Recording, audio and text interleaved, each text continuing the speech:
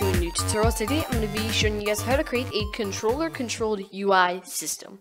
That sounds pretty weird, but what we're going to be doing is making it to where the player can control what button they have selected using the controller. So if you play this without doing anything but adding the buttons, and you use your left joystick, nothing would happen.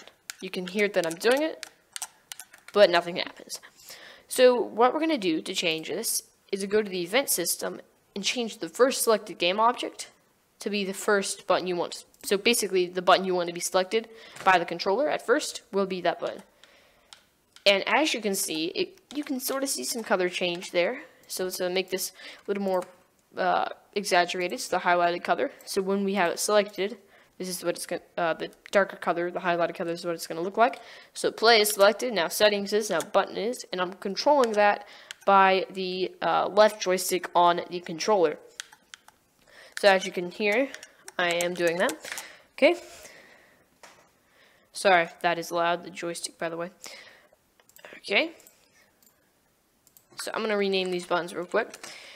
Now, you may be thinking, that is awesome.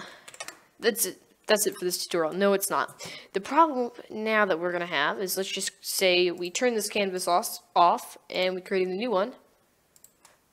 And this was let's just say this was our settings. So let's put some sort of slider in here. Okay. And let's turn this canvas off. Turn that canvas off and this one back on, sorry. And let's go ahead and add a switch canvas thing to the switch canvas script to the settings button, and let's open this thing up.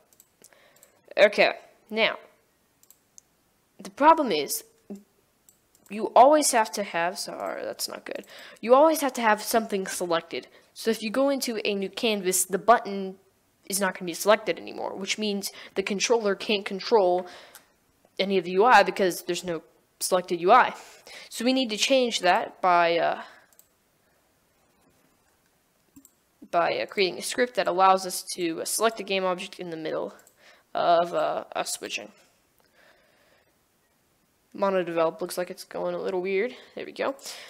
Okay, so we need to create a couple of functions here, or variables, and one function. We need to say public game object. We'll just say off canvas. So the canvas that is off, and then we need to create another one that is for the canvas that is on. So we're going to basically be turning off the on canvas and on the off, turning on the off canvas and off the on canvas. Well, it's hard to say, but whatever. Okay, so we're going to create a function here called, let's just call it switch. Off canvas on canvas off. There we go. Okay, so in our switch function here, what we're going to need to say is off canvas dot set active true, and then on canvas dot set active false. Okay, so now that that's done, what we need to do is basically tell the UI system, the event system, what game object we want selected. Non-events, event system, there we go, event systems, and then we're going to say game object.find event systems dot get component.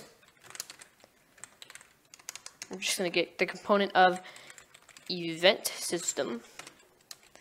Then we're going to say dot set selected game object, and then we need to create another game object called the first object. So let's just say the first, we'll just call it first object. So the first UI that we want the controller to have on the new canvas. So we'll just say first game object, and then comma, and then null.